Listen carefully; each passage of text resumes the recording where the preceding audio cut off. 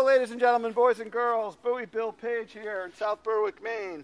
And we're getting ready for Sydney to take some batting practice. But before we do that, we want to introduce you to Buoy Bat bases. Buoy Bat bases are made from recycled lobster float rope. The rope floats and the whales get caught in it. So the fishermen aren't allowed to use it anymore, which doesn't make them very happy, but nonetheless, that's the law. Anyway, Buoy Bat bases are really cool. They're sold in a set of 4, and they will last a lifetime. Show them how they work, girls.